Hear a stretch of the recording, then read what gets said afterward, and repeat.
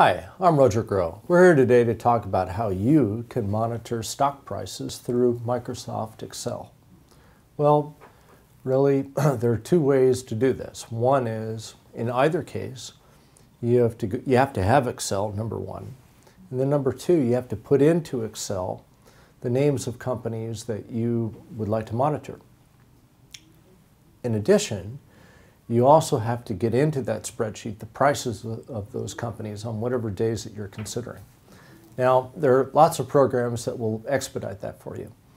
At the top end is Bloomberg.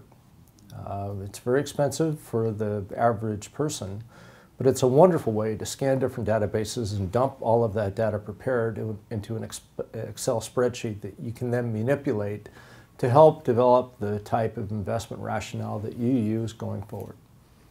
On the other side of the coin is you can physically go in and type in corporate names, and then every day go in the newspaper and type in prices and just track it that way.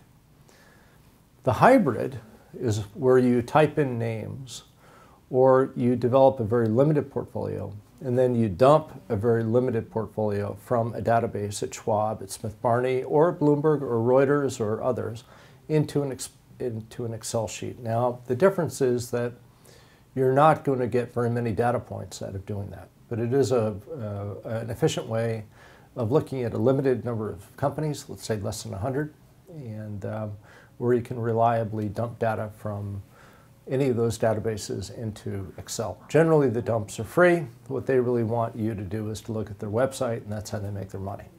So I'm Roger Groh, and that's how you can use Excel to help track stock prices.